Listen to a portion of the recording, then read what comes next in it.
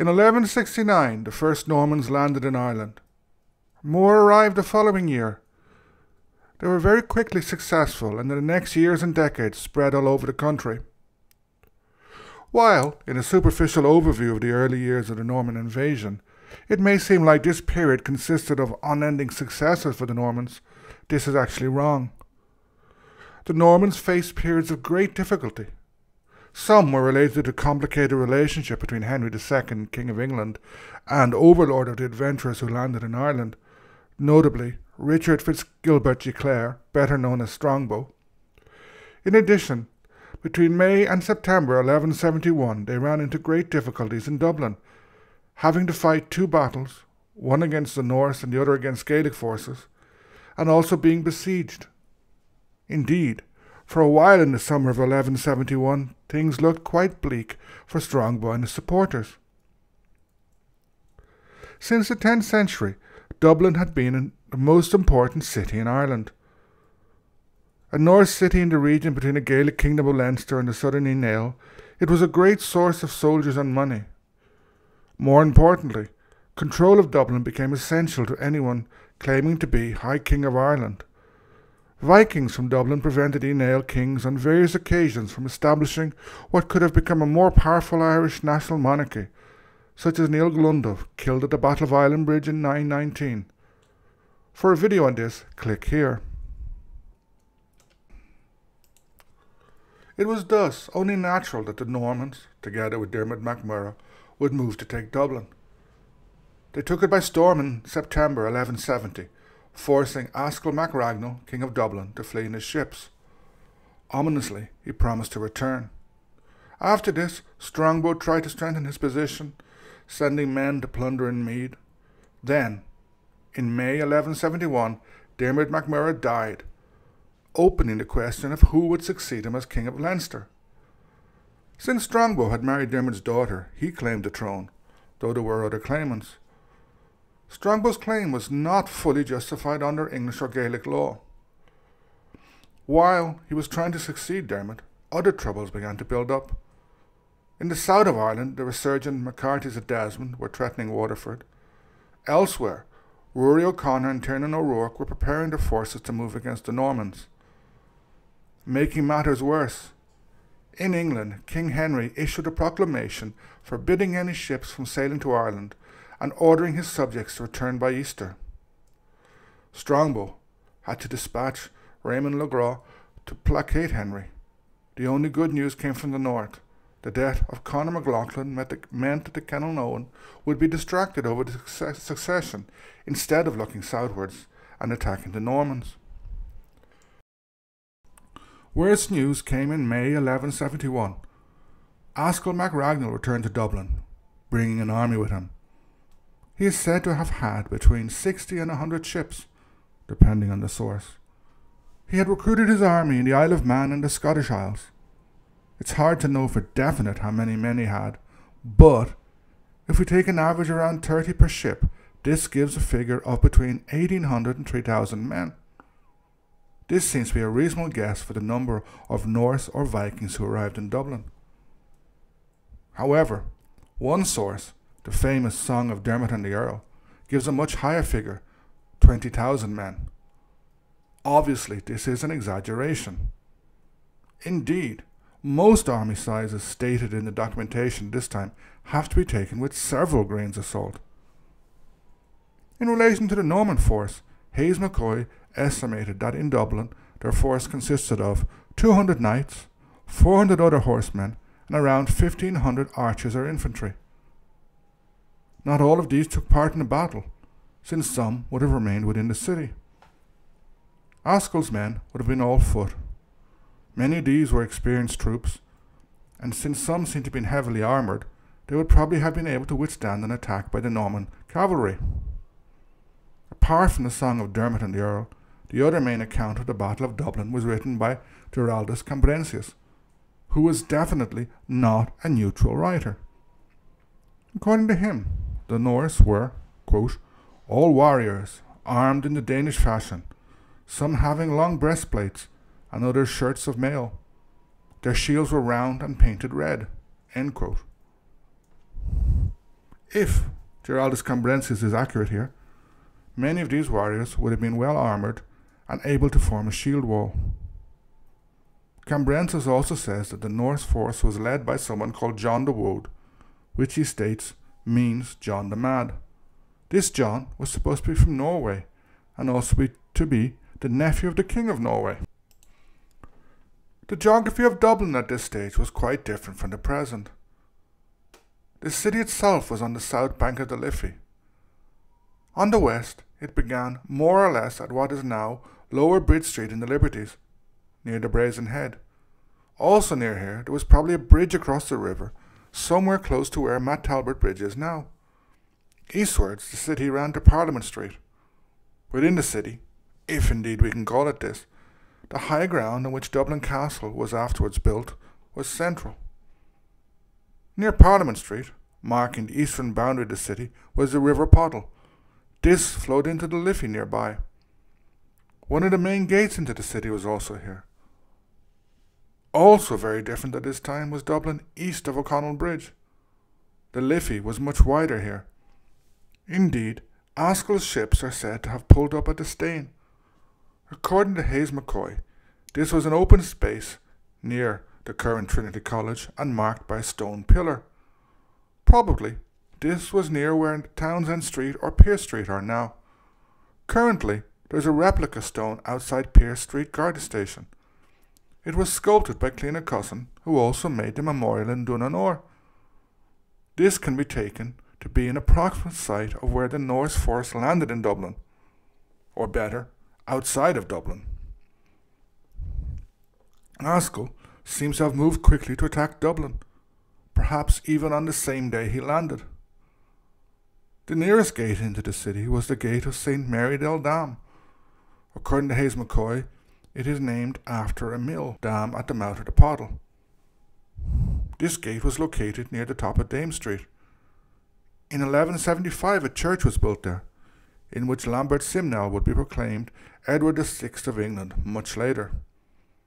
In the 16th and 17th century, this church would come into the possession of some famous owners, including George Carew and Richard Boyle. Ultimately, the present City Hall was built there. So, in order to reach the gate, Ascall's men must have moved along somewhere close to the present Dame Street. Although the Song of Dermot and the Earl says Ascall had 10,000 men, this is undoubtedly an exaggeration. The same source also says that the Norman commander, Miles G. Coggan, sortied with 300 men. Again, this is doubtful. Probably a larger number of Normans were involved in the fighting. However, it is important to point out that not all of the garrison would have sortied. Nevertheless, it seems that the Normans were outnumbered.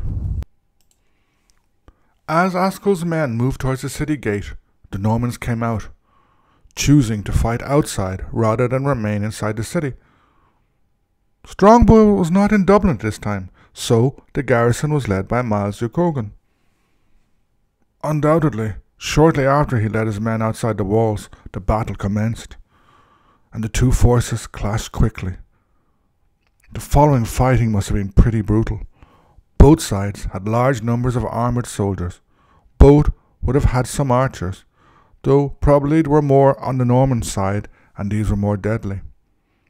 Undoubtedly, the Norse formed a shield wall, a formation often used at that time. From the sources, it seems that the Normans were fighting on foot. Neither the ground, the space, nor the enemy they were facing were conducive to a cavalry attack. The fighting went on for some time and must have been very bloody. Armoured soldiers clashed head-on, using swords and axes against each other. Initially, it appears that the Normans came off worse, probably because they were outnumbered. As I said, the fighting was ferocious. One Norman appears to have had his leg cut off by a single stroke of a battle axe. The Song of Dermot and the Earl says this was done by John the Woad, who is also said to have killed and round another 10 English. In this heavy fighting, the Normans were pushed back. However, they refused to break and still held on. Although their position seemed desperate, Miles O'Connor had an ace up his sleeve. he had sent his brother Richard with 30 knights out the west gate of the city. These were mounted and rode fast around the city and fell on the Norse force in the rear. Ascall's men were taken by surprise. Heavily engaged with the Normans in front of them, they appear to have been unable to turn around to face the horsemen coming from behind. The Norman cavalry must have shattered the Norse force, collapsing the shield wall. Ascall's men were routed and fled. As in the case of all battles where one side broke and fled, there were heavy casualties. Richard de Cogan is said to have captured John de Woad and executed him afterwards. However, the Song of Dermot and the Earl says John was killed on the battlefield. Ascall was captured. In the account in the Song of Dermot and the Earl, it says that he was captured and then executed. However, Giraldus Cambrensis says that after being captured, Miles de Cogan offered to release him. Ascall scoffed at this, saying he would return with an even larger force of men. Then, due to his insolence, Miles had Ascall beheaded. Probably the Song of Dermot and the Earl is more correct here. Ascall was captured and executed. It would have been foolish to let him go. He could have been imprisoned, but undoubtedly he had supporters in the city. Hence, he was executed. Giraldus' account may have been trying to put a better spin in this execution of a prisoner, or provide a justification for it. In his account, Giraldus Cambrensis inserted at this point a speech by Maurice Fitzgerald. Obviously, this is propaganda, but part of it is still worth citing, since it refers to problems of identity that the Normans were encountering, at least when Giraldus was writing some years later.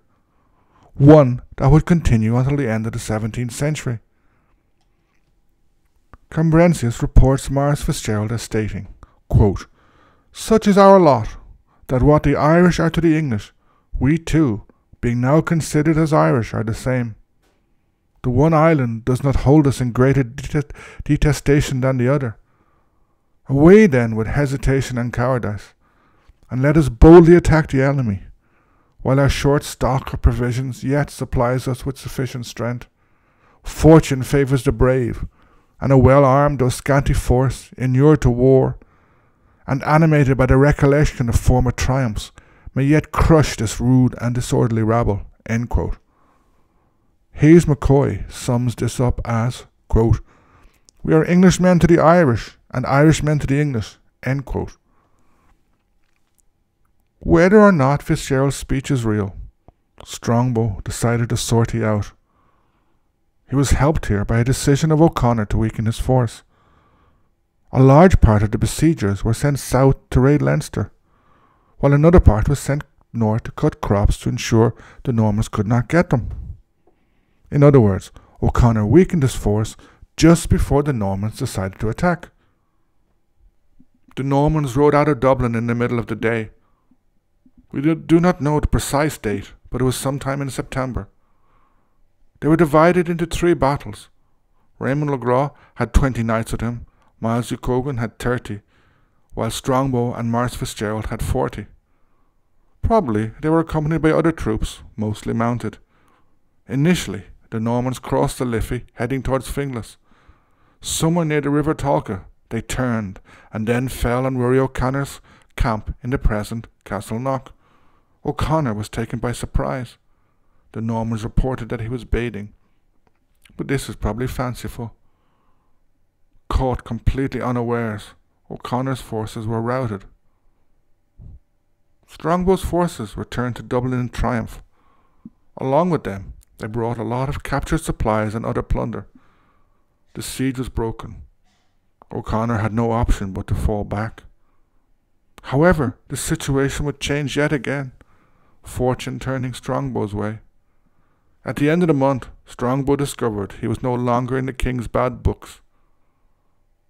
Indeed, he was summoned to meet King Henry in Pembroke in Wales. In October, Henry landed in Waterford. A new stage in the Norman intervention had begun.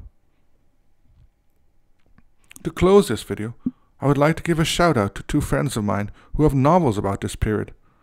Rua Butler and his Invaders series, and Larry McLaughlin's The Four Kings of Ireland. Both are very interesting fictional accounts which provide insights into this turbulent period. I highly recommend them.